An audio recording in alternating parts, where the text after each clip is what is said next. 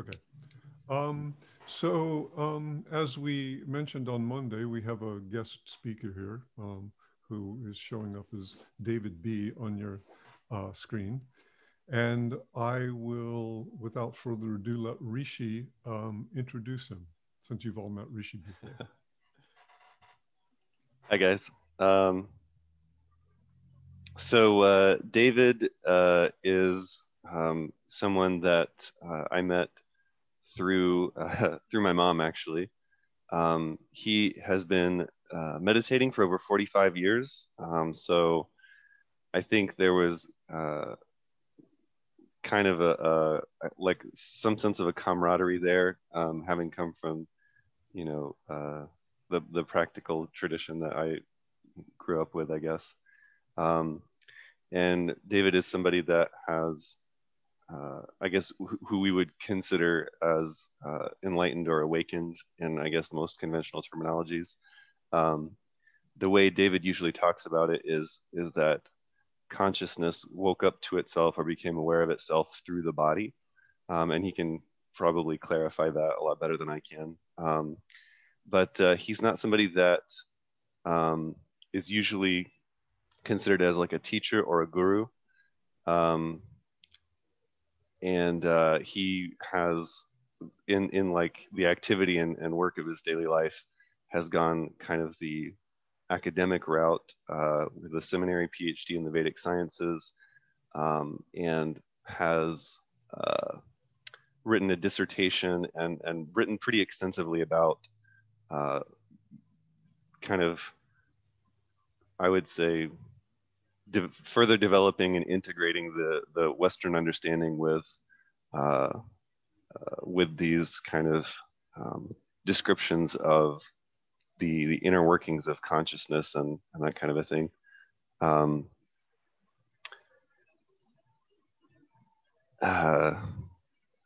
Well, I mean, I don't know. I'll let you.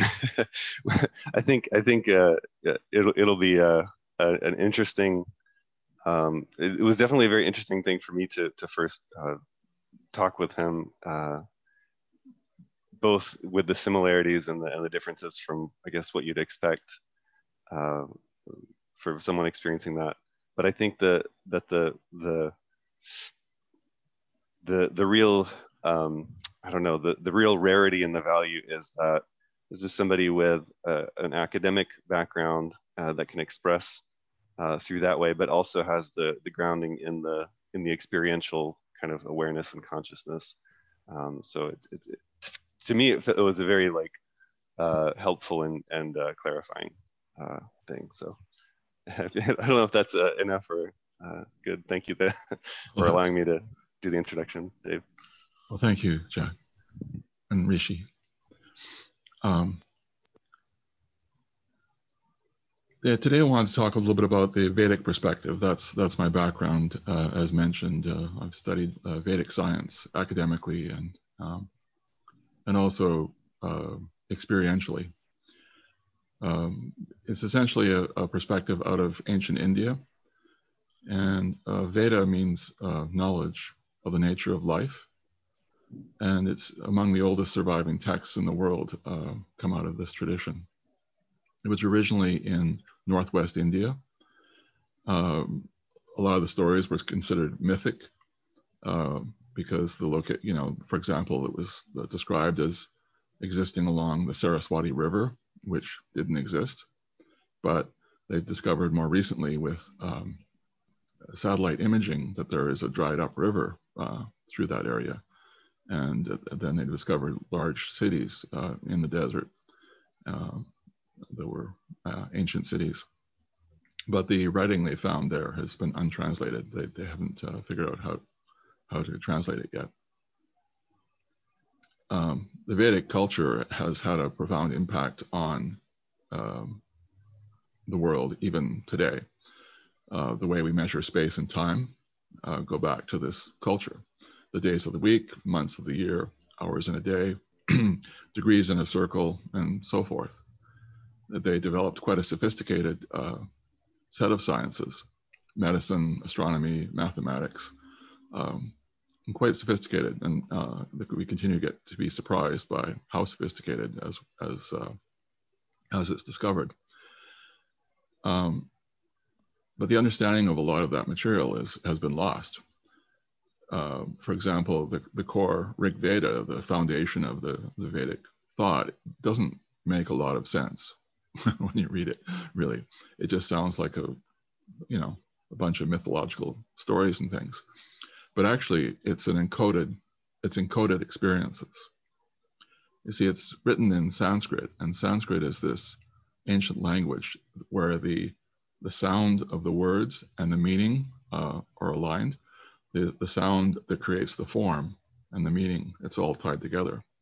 And so essentially someone who's clearly awake on refined level, where the world is a field of vibration, just becoming, if you listen to these stories on that level, you can actually have the experience of the original seer that wrote the text. So like I say, it's their encoded experiences, which make a lot more sense when they can be experienced directly.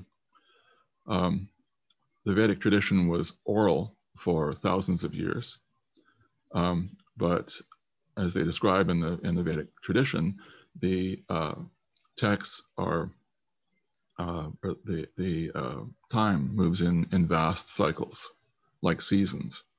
So we have golden ages, and silver and bronze and iron ages, essentially, what as the Greeks described it, these vast cycles of time where consciousness rises and falls. And we went through a long period of a descent, and the sage Vyasa could see the coming dark age, and so he wrote down the texts to preserve them. And some of them were still lost, but the core texts and many others have been preserved. He organized the Rig Veda into the form it is in today. We know it today. Gathering together the experiences or the cognitions of these various sages into an organized format. Later in the tradition, we have Vasishtha, who was the teacher of Prince Rama, in the epic story of the Ramayana. But probably the biggest influence on modern Indian thought is Adi Shankara. He brought out the Sanatana Dharma. He had his disciples, his key disciples, found 4 seats of learning in India, in the north, south, east, and west. He revived the monastic tradition that had faded, and brought out Vedanta as Advaita, or non-duality, which you may have heard of today. Today's modern Neo-Advaita is not really what Shankara was pointing to, though, and it kind of ignores his later teaching, where he got into more of the refinement and of the process of the unfolding enlightenment. But the key with all of this stuff is application. Philosophy has little value unless we can live it. You can certainly develop really interesting concepts and beliefs, but by itself, that's just mind. It's just like a dream, value. It's kind of an idea, and it can certainly be a strong filter through which we experience the world, but it's still not grounded in reality, basically.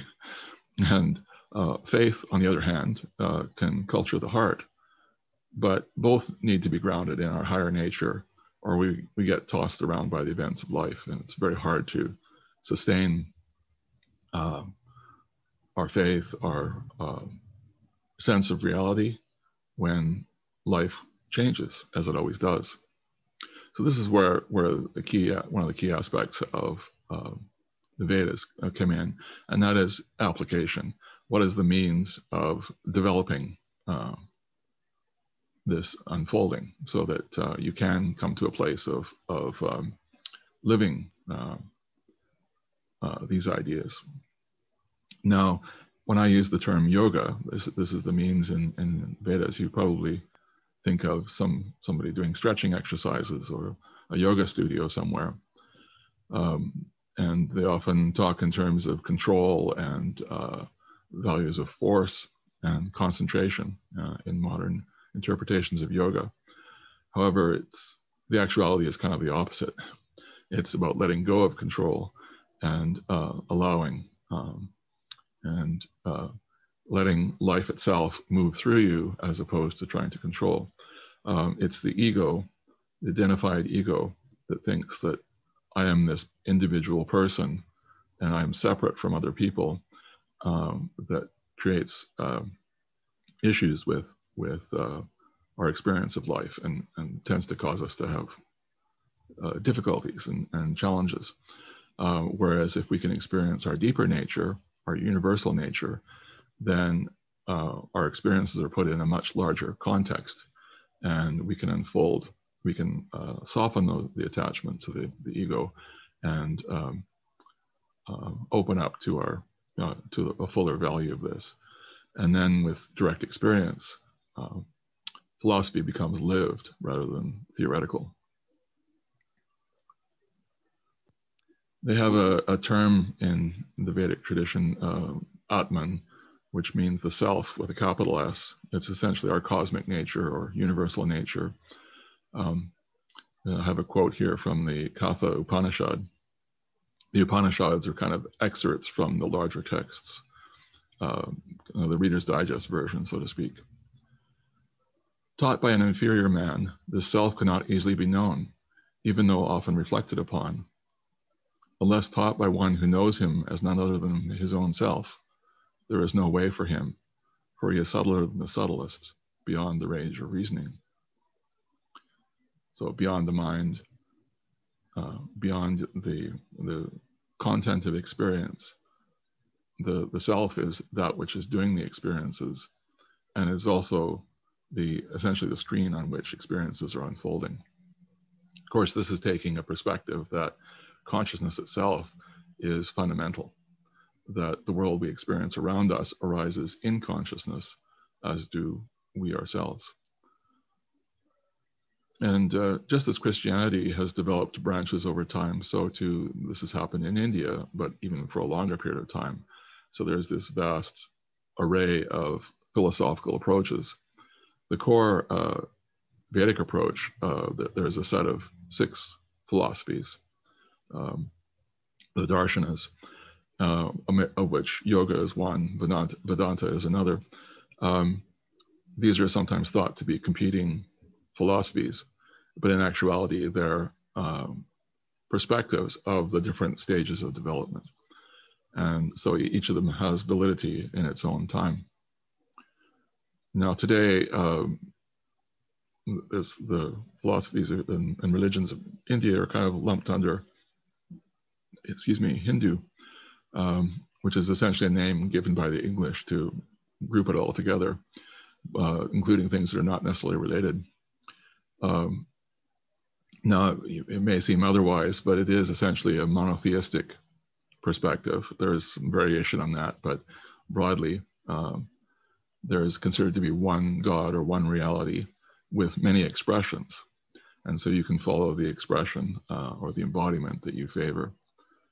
But again, modern India's expression is kind of superficial. Buddha came along, and you'll be hearing about that, I understand. And he basically got rid of all the ritual and the belief structures and stuff, and came back to the core again. This is something that's happened around the world over the centuries, over the ages, where someone is not just enlightened, but they have an understanding of the means of bringing it to other people as well. This is quite rare. And so this person comes forward and helps enlighten other people, and a group develops. But what tends to happen after about 300 or 400 years is that the core understanding, that means, is lost. And so the it just becomes a set of concepts or a philosophy, and then degrades further into belief without a means. This has happened the world over. It happened with the Vedic understanding. It happened with in Buddhism, and I believe it's the same with Christianity as well, where Jesus brought out a means, but that means was lost in time, and degrades into belief and dogma. And so periodically someone comes forward again, but we're now in a time, a rising age, where the means is being brought forward. Many more people are waking up. It's nowhere near as rare as it was even a decade ago. And, some of those are people who have been meditating for a long time, like myself. And some of those are people who have a longer term history prior to this life, that they're bringing that forward and apparently waking up without practices and so on. And as the collective consciousness rises from more and more people doing appropriate practices and waking up, it's kind of, we lift all boats, so to speak. The entire collective is raised up, and we move towards what a predicted golden age. In the West, we tend to think of our current time as the peak of evolution and as a technological civilization and that. But from a Vedic perspective, we're actually rising out of a darker age, because we lost that sense of our universal self and our interconnection and our essential nature. And what's happening now is that we're returning to that. And interestingly enough, though, technology like we're using today is helping facilitate that. Many spiritual teachers, for example, are now doing retreats online using the same kind of technology, and allowing people to sit with the spiritual teachers and have what they call darshan, which is essentially exposure. There are occasional people who wake up on their own spontaneously, but the vast majority of people wake up through exposure to someone who's awake. They call this darshan. Essentially, it's the self within, that universal nature that wakes up to itself. But this has never happened in our history of our soul, you could say. And so we have no example, no experience to point to it. So, but when we spend time when we culture the ground and prepare, and then spend time with someone who is awake, it's that same self that's waking up. And so the opportunity comes for that self to wake up to itself by recognizing itself through someone who's awake. If that makes sense. Would it be helpful for questions or something like that to kind of guide you in your topics? Or yes, that's actually what I was about to suggest. Okay. I was going to ask, since you mentioned about both practical application and like background in the Vedic like study, would you want to talk about a little bit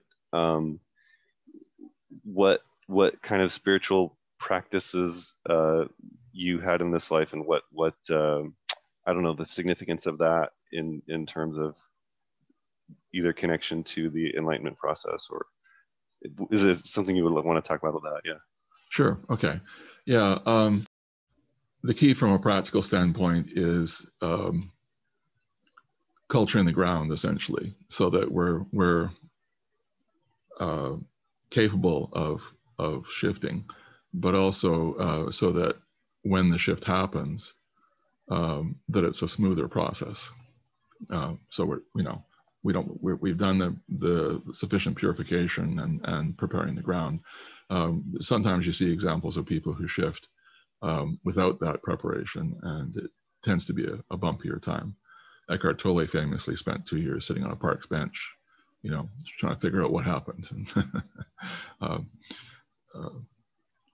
For example. So here I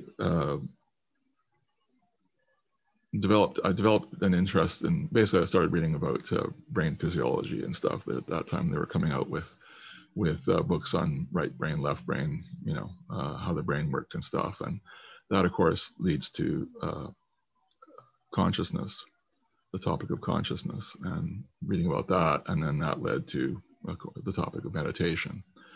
And I ended up learning TM, Transcendental Meditation. And then in order, you know, I took some classes and stuff that they had available at the time. But in order to go deeper, you needed to basically learn to teach the meditation and go on a course. It was essentially a 6-month retreat in off-season hotels in Europe.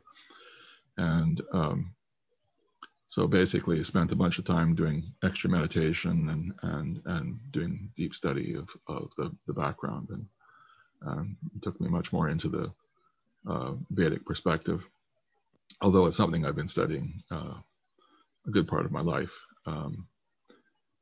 I did do kind of a Siddhartha thing though, where I spent a lot of time in spiritual practice and very focused. And there was a lot of unfolding while I was on that,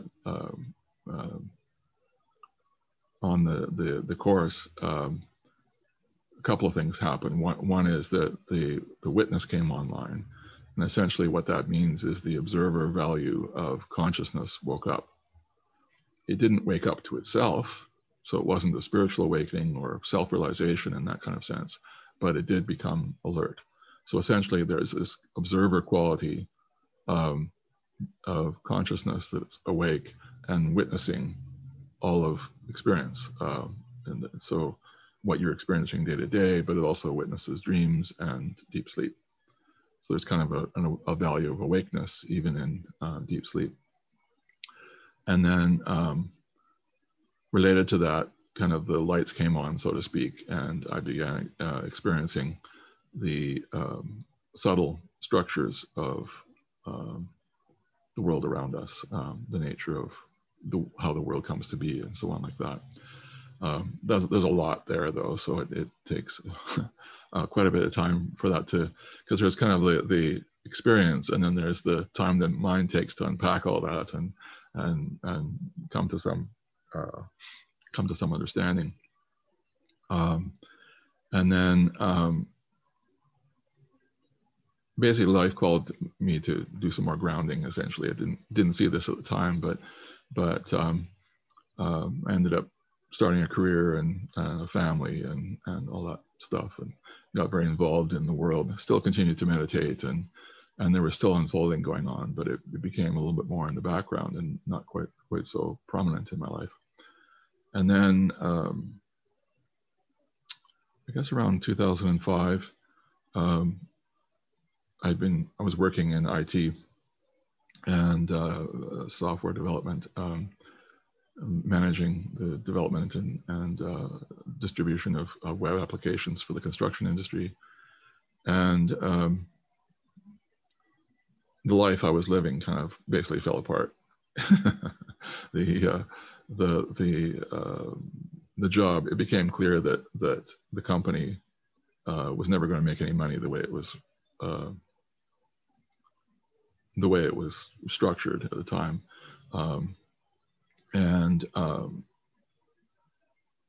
The company, I was the first employee of the company, and did all the early design work and then hired developers and so on like that. And the company kind of had a number of bad habits that revolved around me. And because I was working a lot of hours, it was that was having a negative influence on my marriage and so forth. So there's just a whole series so I made the decision to step back, step out of the company.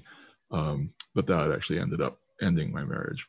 And so a whole series of things, that the life that I had been living fell away. And then the spirituality moved forward again. Just old friends from the early days showed up in my life again. And And then the opportunity came up. I connected with an old friend again, and it turns out he'd woken up and was doing spiritual teaching, and the self finally woke up to itself here. And I guess because of the long-term preparing the ground I've been witnessing for 30 years, something like that, then the next few stages came fairly quickly. And it's interesting to reflect on now, because it's life kind of created these circumstances where not only was there unfolding here, but I was exposed to a lot of other people who were unfolding also. And so I saw a lot of examples of the unfolding and the variations and various concepts I had to throw out that turned out to be inaccurate or weren't as fixed as I thought, that they were more flexible and variable. It taught me a lot about the process. And through the academic study, I found some core texts which brought out deeper understanding of the process and opened up the perspectives a little bit. And so the result was, I wrote a book and dissertation and so on stuff on the stages and of enlightenment based on what I was, the core understanding from Vasishtha I mentioned early on in the Ramayana, but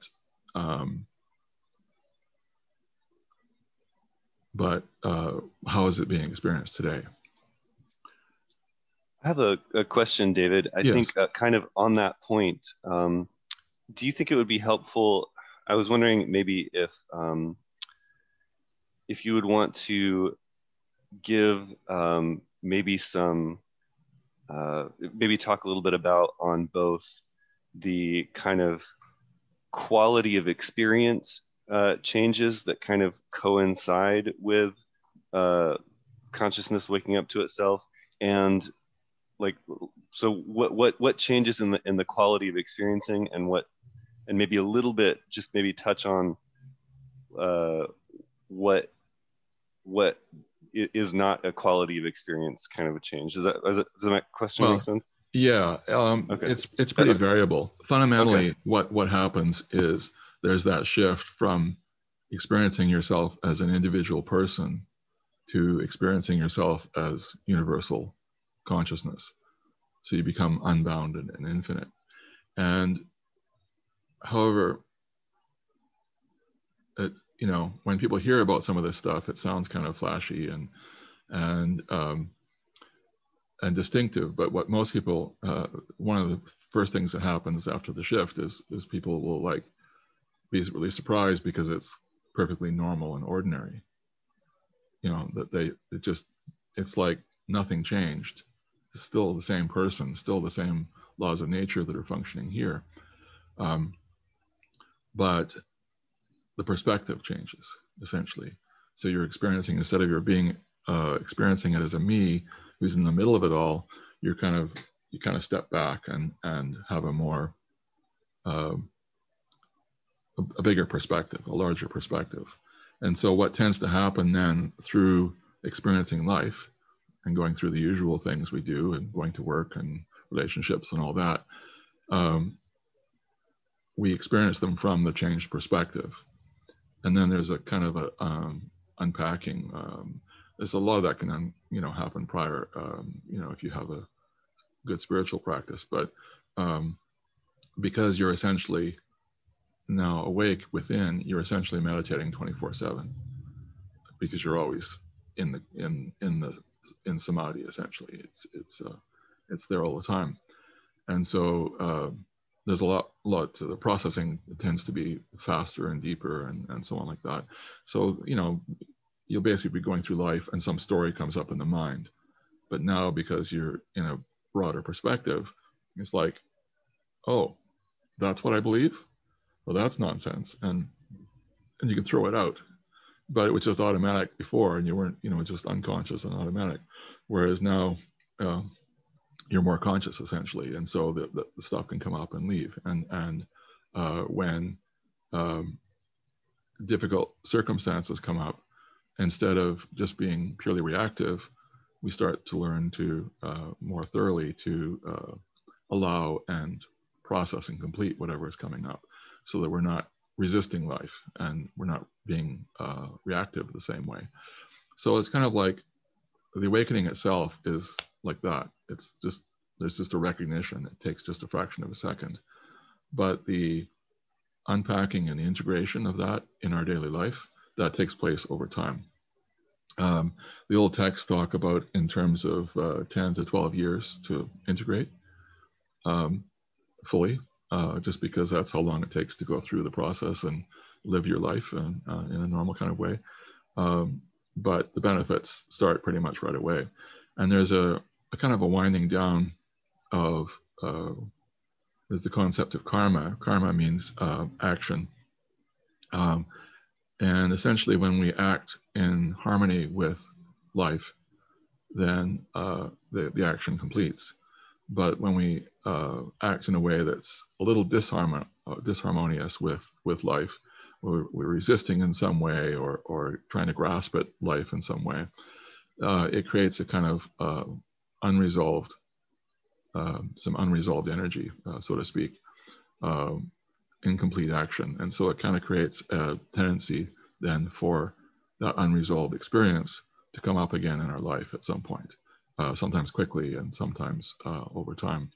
So we may notice certain repeating patterns in our life, for example, where we always seem to find the same kind of girlfriend or same kind of boss that we have trouble with. Essentially there's a pattern that's hasn't resolved itself. So when we step out of being in that, it's much easier to just allow it to be and to let it go. So over time, our life gets simpler and more settled, and the drama kind of settles out, and challenges and so on. But we continue being a person and having those experiences of, you know, the karma we came in with in this life, and that's a whole other kind of topic. But there's kind of like awakening has this. We tend to produce a lot more unresolved experiences than we resolve in a lifetime, and so over time, those unresolved experiences build up as a kind of backlog. When we clearly awaken, that and that identification with the me ends, it kind of breaks. It's said to roast the seeds of karma. The mountains of karma. It breaks that connection to it, and so they can resolve. However, the sprouted seeds that are unfolding in this life, they continue to unfold through the lifetime, and that. So we still, someone who's awake still has challenges, still has ups and downs and so on like that, but they're experiencing it from a different perspective. So it makes life quite a bit smoother and easier. And that's where I guess people would talk about like these flowery language or descriptions of, you know, big states of peacefulness and bliss. Is that what you're saying? Yeah. So Satchidananda, for example, is the way they talk about in the Vedas. Buddhism uses the word nirvana, but now, one of the things that unfolds, if there's refined perception is unfolding, is a recognition that it's not just the surface experience and consciousness, but there's these kind of layers of experience. So we have the physical experience, our emotions, our thoughts, the intellect, intuition level, and then there's what's known as the celestial or the bliss body. And that's the same thing as that fine vibration I was talking about, where if you experience on that level, that's where things were first becoming. And when you experience that subjectively within, that's experienced as bliss. Now, the world around us is being recreated in every moment. And so that fine vibration is going on all the time. And there's a whole long list of qualities. I've done articles on just listing the qualities of that layer. But when the emotions and the mind are settled enough, and there's been enough healing, then that quality of inner happiness becomes ongoing. Now, it varies somewhat. Sometimes it can be really almost overwhelming, just like we're drowning in bliss, so to speak. And sometimes it's just kind of just there in the background, and as we're busy living our life. But it's essentially, you know, the most people are living their life in their thoughts, emotions, and the physical world, the surface three. But if you look at the deeper layers, the consciousness, where consciousness first starts structuring, and then that finest celestial level with the bliss body, those three are known as Sat, Chit, and Ananda. Those are the qualities of those three subtle levels. So it's kind of like the same functionality is there. It just we shift from being in the body mind to being in consciousness bliss. And the body mind is still there and functioning, but it's not as dominant. So any of you can ask questions, you know. Yes.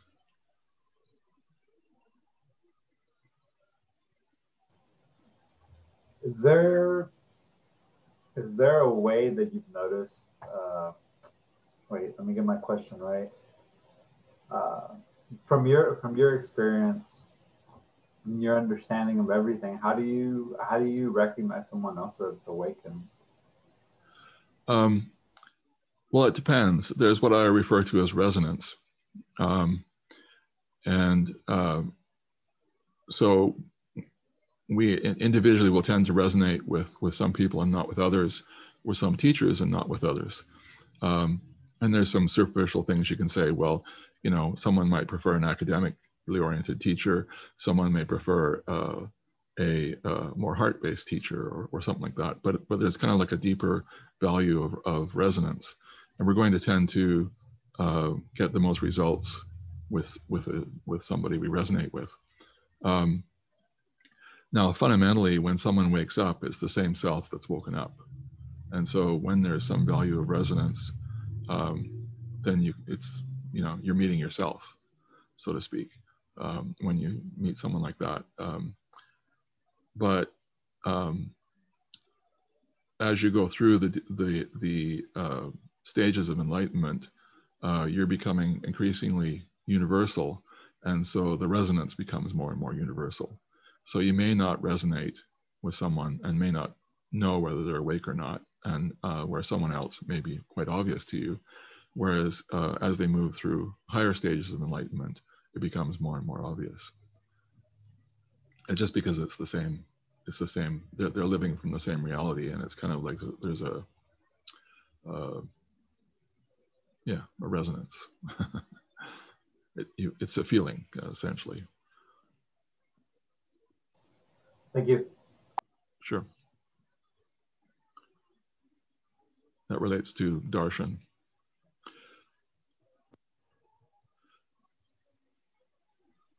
Yeah, it's not an introductory kind of. I mean, I'm introducing my Vedic perspective, but it's I'm not a light a light perspective of it. I like to try and go in there and talk about the deeper nature, because that's really what it's all about.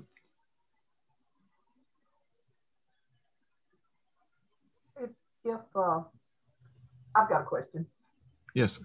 If when you're working towards and in a serious meditation program, do you work out all the shadow, all of the the unconscious parts that are the negative aspects of yourself that you're not aware of?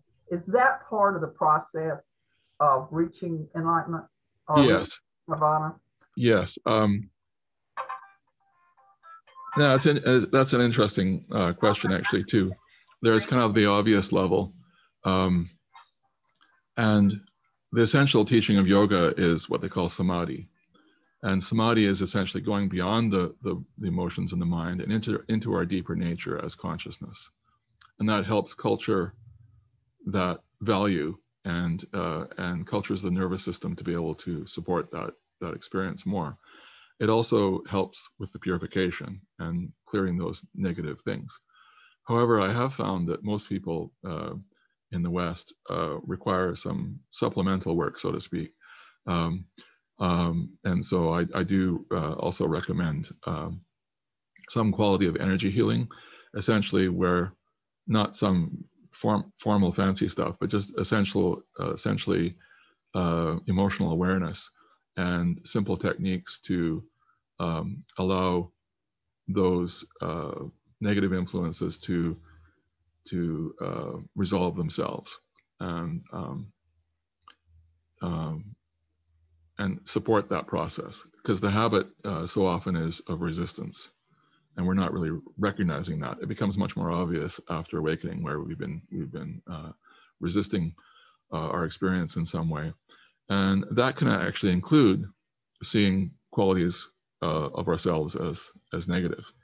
For example, in my own case, I have a strong intellect, and I viewed that as a negative spiritually.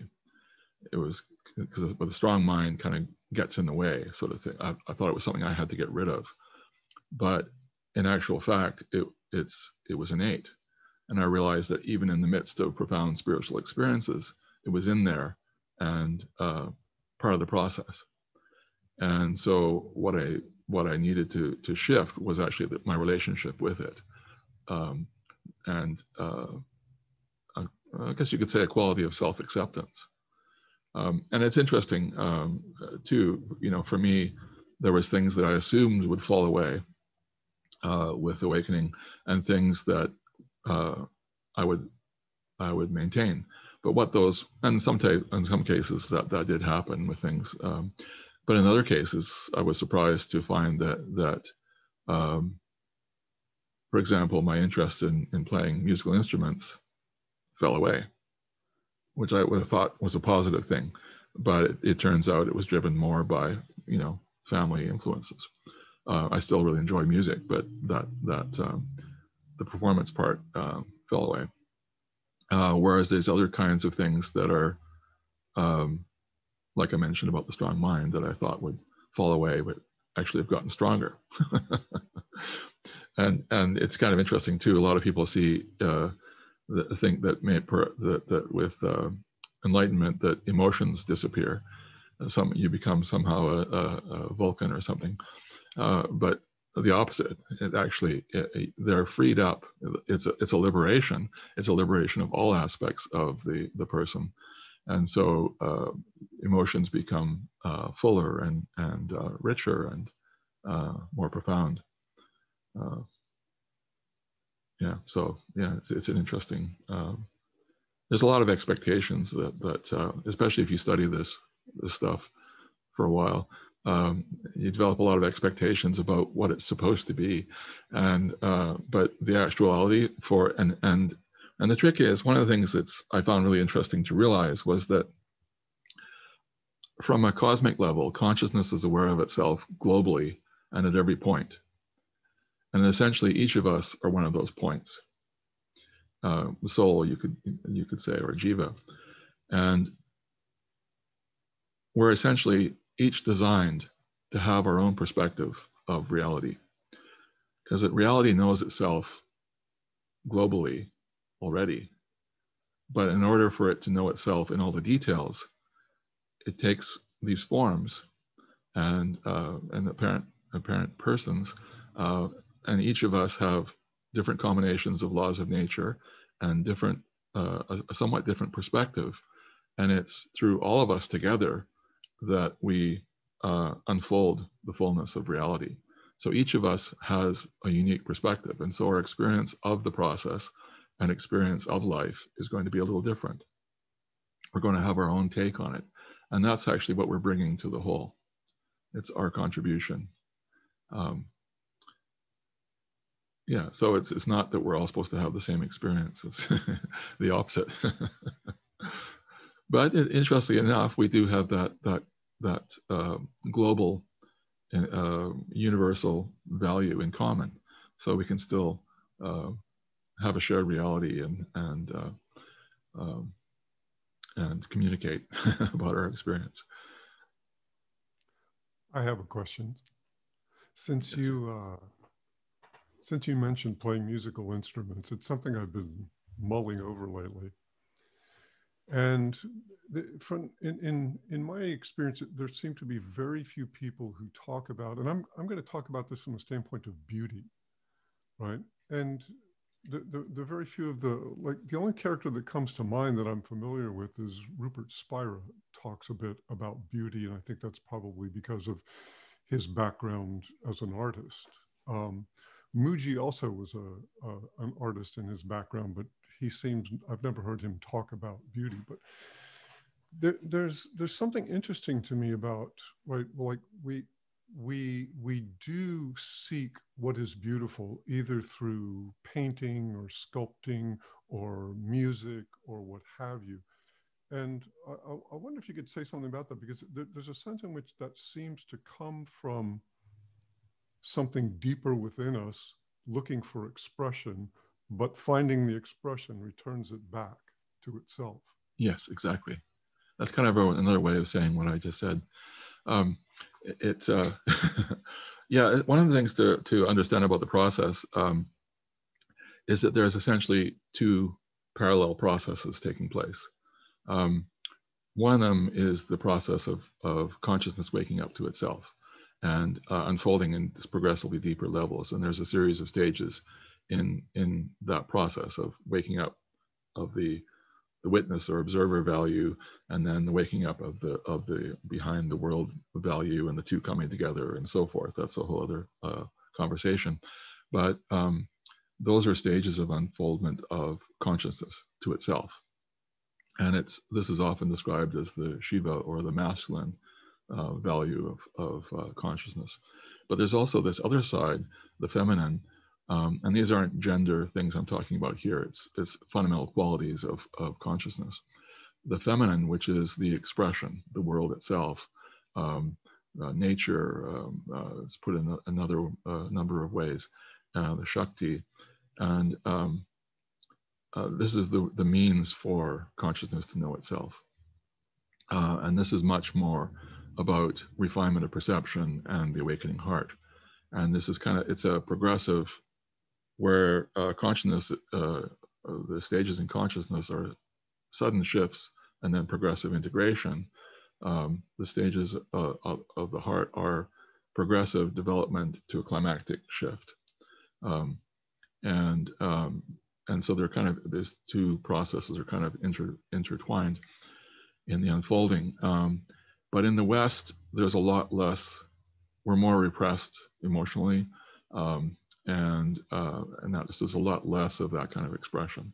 It's a lot more healing on that level, that, like Gail brought up, to allow that unfolding to take place. And so you see a lot more, like in modern Advaita circles, there's it's more dry expression. They talk only about consciousness in many cases, and only about those masculine qualities. And any talk about an awakening heart or refined perception is considered to be distraction or a problem in some way or something. Whereas actually it's part of a balanced process. Now, again, everybody is different, and they're going to be a different mixture. Some people have a rare number of people, but some people do have a lot of refined perception kinds of things going on. But without that inner grounding in consciousness, they tend to be tossed around by life's experiences, and it's a more challenging kind of experience of life. Whereas someone who's only on the consciousness side of the equation tends to have a much drier, flatter kind of style. So the ideal is to culture both, and so that's why I mentioned about energy healing, for example, because it's a way to help heal the emotional, energetic kinds of dynamics. Most people in the West have kind of actually a black crust around their heart chakra as a defense, essentially, because the world is energetically harsh with the fine feelings. But once you're grounded in that universal nature, like the texts talk about, water cannot burn it, nor fire, or fire cannot burn it, no water wet it, and so forth. It creates a stable platform for a lot of development to happen, one of which is the awakening heart, and the shedding of the crust, and opening to universal values of love and compassion and so forth. So that creates the boundary for beauty to be recognized and expressed in a much fuller way, and because that's the key. For beauty to be recognized, we have to be willing to feel, and so if our heart is kind of cramped, it's a lot harder to feel richly and without limit. Cool. Thank you. I have a question about practices. So from when you were an observer to now someone that's experiencing, how have your practices changed? If they have. Well, I continue to practice the same meditation, but the experience is quite different now. Before awakening, there was transcending, they call it, essentially the settling of the activity of the emotions in the mind, and stepping down into a deeper nature. It was kind of foggy at first, but gradually got clearer. But it's basically going beyond the mind and transcending, hence the name Transcendental Meditation. And I believe this is the essential style that is talked about in the Vedic tradition. It comes out of the Shankara's tradition. And the key is with yoga and with meditation is effortless. So you're not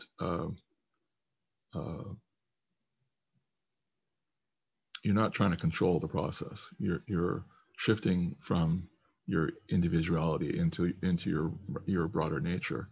And those more subtle, I mentioned before about the bliss body, those more subtle levels are more charming and so on. And so when we begin a practice that doesn't constrain us to the mind by trying to control, the mind will naturally settle into within, because those subtle levels are more charming, more universal, and then the result is samadhi, the touching into our deeper nature as consciousness. And again, it can be pretty vague at first, but over time, as we clear the way, clear the dust, so to speak, it becomes clearer and clearer, and then that kind of prepares the ground and sets the stage for the shift. But so after we wake up, there isn't transcending, because we're already there. So it's more what some would call presence. It's kind of basically shifting from having the mind and senses focused outwards on things around and what I'm doing or whatever. It's closing the eyes and the attention falls within. And so it's like dropping the world instead of transcending, just settling into the essential nature. But it gets more and more broad. Kind of the deeper the state you go in the stages, the more universal it is. I mean, self-realization, that initial awakening, feels very universal. It feels like it's infinite and eternal, and in its nature it is. But there is a great deal more that it can go bigger and more universal and deeper in its process.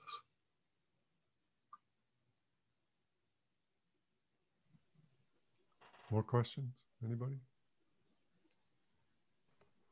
Yeah, I actually had one. So whenever I hear people talk about the Vedic studies, they always talk about it as like this insurmountable lifelong journey, 10,000 pieces of literature. But I was just wondering, like, where do you recommend like first step on the journey?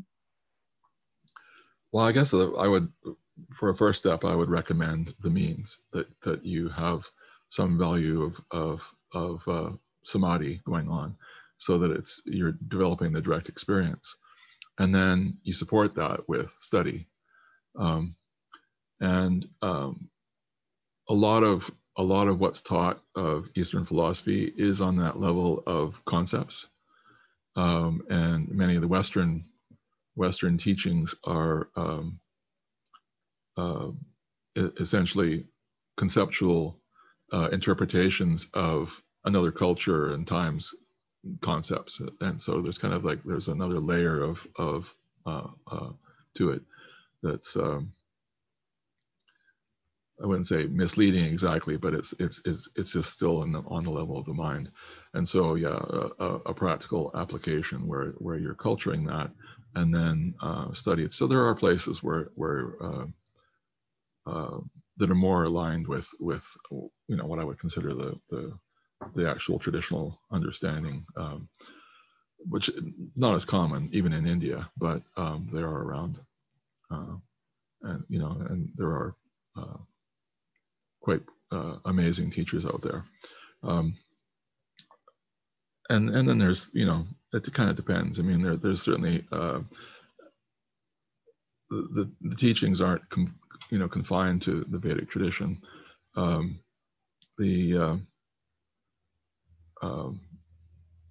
There are teachers from all cultures who are essentially teaching the same thing.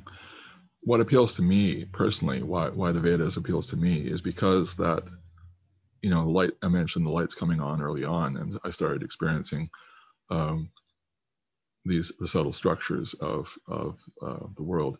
That's not typical necessarily. Everybody has their own process, and some people are more visual. Like a friend of mine is very aware of the emotional, mental, and intellect structures, and where people are constrained in some way. They're a professional energy healer. That led to that, whereas my emphasis has been subtler, and they're more on the level of a feeling value, whereas I'm more visual, and other people are more audio, so that they'll relate to it and bring out different values and different understanding from different perspectives. And so for me, because there was a lot of visual experience, not very many traditions go into those details. So that's where the Vedic tradition really appealed to me. They talk like, the first big one here was what's known as Hiranyagarbha, or the golden egg. Essentially, it's experiencing the universe from the outside and how it comes to be. And I don't know any other tradition except the Vedic tradition that talks about that. And it talks about it quite widely, quite a bit. So that's where, for me, with my style unfolding, the Vedic tradition appealed a great deal. And it was only later in life that I managed to study it academically more formally. But I have, except for when I had a young family and stuff, it was a part of my life in various ways through there. And I can say, the sources now are so much better. I can recall going into the stacks, they called it, of the library at the nearby university to look up stuff, find some books on this stuff and that. And a lot of the translations were either people who didn't have good grounding in English, and so they were hard to read from that standpoint, or they were English interpretations, like many of the early Vedic texts were translated by a German fellow named Max Mueller, who viewed it as essentially a bunch of mythological fairy stories, and brought that interpretation to it. And then the early English translations were based on his translation. And so, the foundational understanding wasn't there. And so a lot of the early texts are not very cleanly translated. So yeah, so the first thing you want to do is develop the means, and then because knowledge by itself, has limited value. Whereas if you have of this kind of thing, whereas if you have that qualities of experience going on, then you can use the knowledge to support that.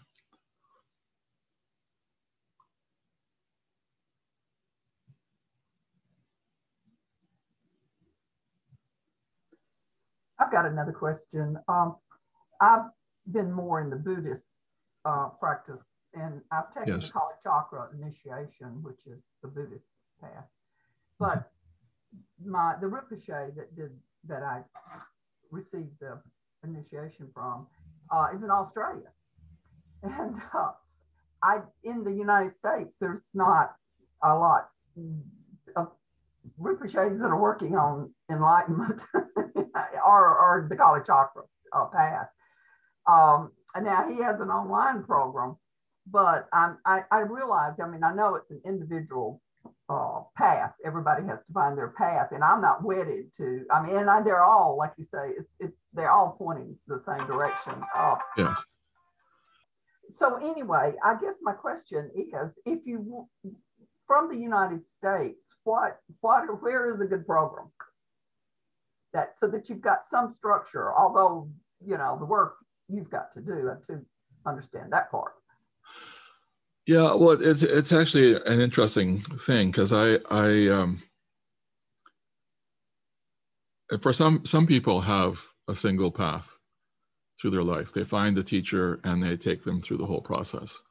Other people will have a sequence of teachers. That's happened here, for example. They're all in a related tradition, but they've had different roles at different times in my life when they were needed. And sometimes we're in a place where there's kind of a, we've been used to a certain approach for a while, and we're kind of getting pushed to change. But,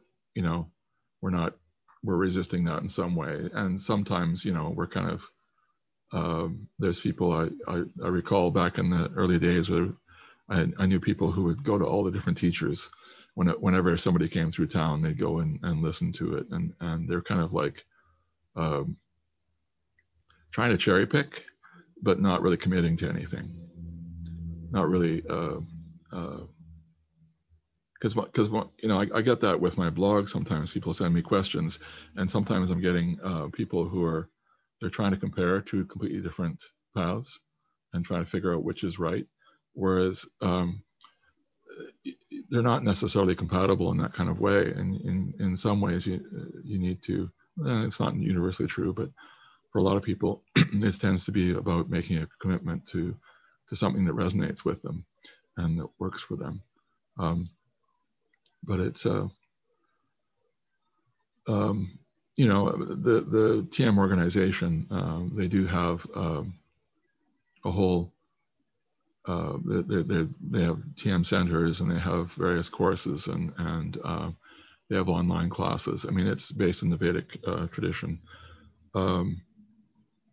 but it's kind of been secularized for the West. And they have various classes that are online, and they have a university in Iowa. That's where I got my master's. I went there basically because they have, like the guy that wrote the textbooks on Sanskrit is their Sanskrit professor, the ones they use at the major universities. And they had this understanding. It wasn't just on the level of theoretical, but like as you undoubtedly have experienced, any spiritual organization is going to have dynamics and egos in play, and so the key is finding what's of value to you, and not getting caught in the dramas and the politics, I guess you could say. Yeah. So it's, I mean, there's certainly value there, but for myself, I mean, I'm taking a course in the Brahma Sutra through the university right now.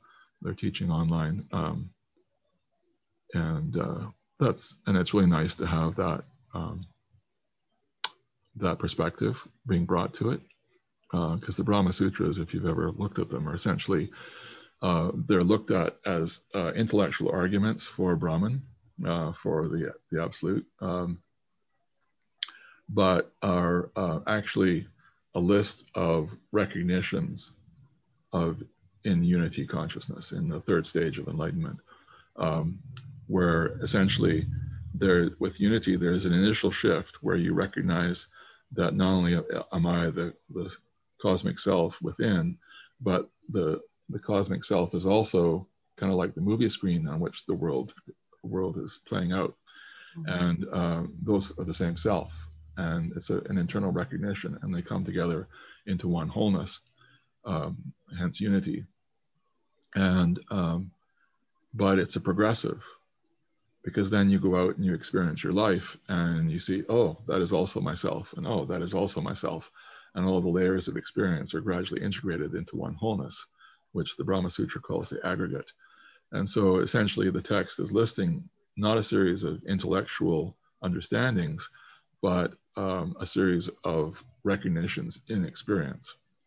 And they understand this in this course. And so that's really valuable, because most, essentially any translations I've seen, see them as, I mean, Shankara did a commentary on the Brahma Sutra, and that is intellectual arguments about the validity of it. But the text itself is not an intellectual argument. It's recognitions of the intellect of the nature of reality. So it's an experiential thing again, somewhat like I was talking about with the Rig Veda. So yeah, so there's a lot of possibilities out there. There are some very good teachers, but there's a lot of noise level, so to speak. I've spoken at the Science and Non-Duality Conference in California several times, and what I found is that the popular teachers and the mainline speakers, some of them are self-realized, but there are a number of them there, for example, deny anything further. There's a single awakening, and any talk of stages is either a concept that's a barrier or is a delusion. So it's an interesting, I mean, I didn't even bother going there at first because that was quite entrenched early on. But gradually more and more people have unfolded these further stages. And so it's become more and more accepted as a potential. And so essentially the community became open to talk of stages, further stages. So it's an interesting dynamic, but you know, the key, of course, is resonance. You know, it's an interesting thing. You know, for example, I found that I've really valued Jashanti's books. He has a couple of books where he talks about the transition after awakening. You know, talking about the unpacking and so on that I was talking about earlier, and some of the things that can happen for people. But I don't resonate with him as a teacher, but I really value his books. Mm-hmm. On the flip side, you know, I've seen Gangaji a couple of times and as a teacher, and I have a strong resonance with her, but I don't resonate at all with her teaching, her approach. Probably because I have the strong intellect and want to go into a lot more detail, where she avoids that. She doesn't want to create concepts. But it's kind of like this debate. I mean, if a person is traveling on the road, do you give them a map, or do you deny them the map because they may confuse the map with the journey? And it's kind of this debate, because I know just from feedback I get from people that people do get confused sometimes by my writing, and I'm primarily a writer and have a large blog. And so I get people writing to me saying that they've had their unity consciousness shift, and they're in the third stage of enlightenment, but they haven't actually woken up yet. Yeah. So, you know, that they're kind of, you know, the ego has kind of gotten involved and tried to make, you know, make themselves special and so on. So there is that hazard with talking about it.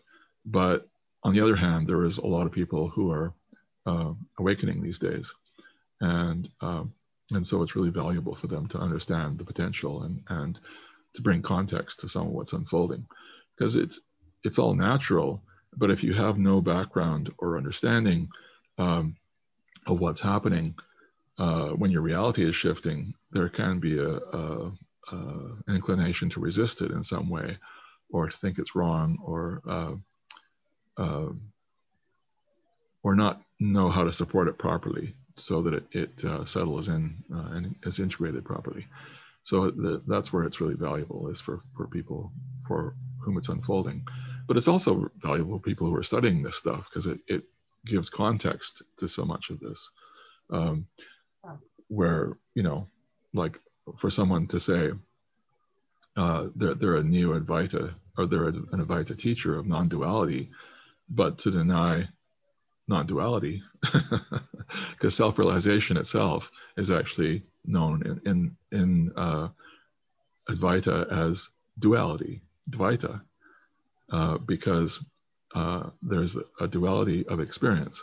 There's the inner self is awake to itself, but we're still experiencing a separate world.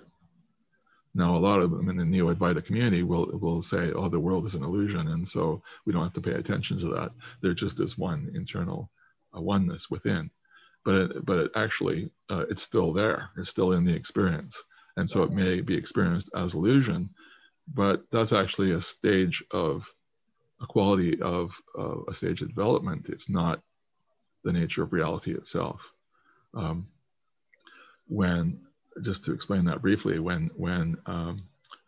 there's this concept of three gunas, or subtle qualities, in the Vedic tradition that underlie everything.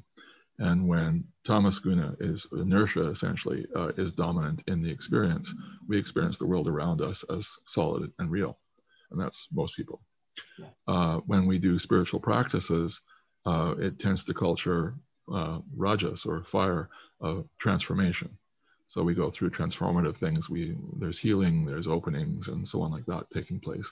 And when rajas is dominant, we can experience the world as illusory. So it seems to be just an appearance. What's real is the inner experience rather than the outer experience. It kind of flips. And then as we go further along in the spiritual progress, then sattva becomes dominant, purity or clarity, excuse me.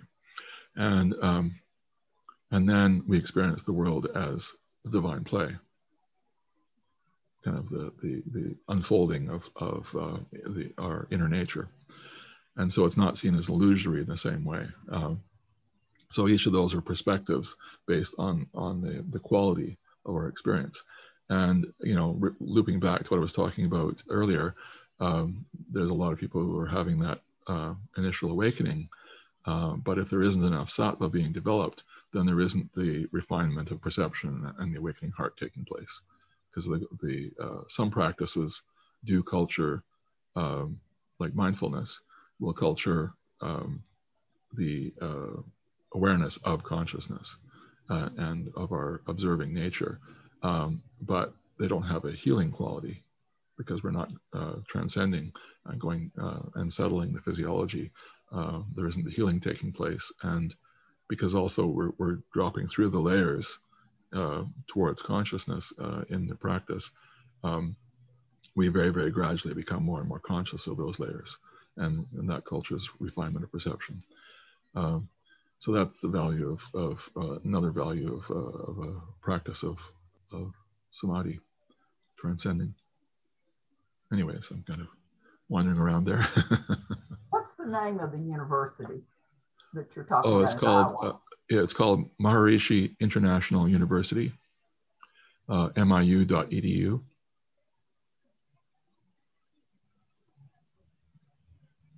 Thank you.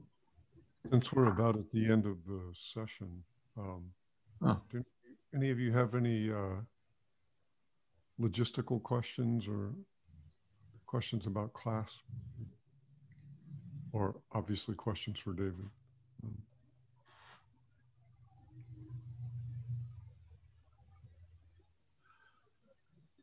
You guys are kind of tame today. on Monday, I couldn't shut you up. Well, it's kind of a big download here. I did want to mention my website is davidya.ca. So it's davidya.ca.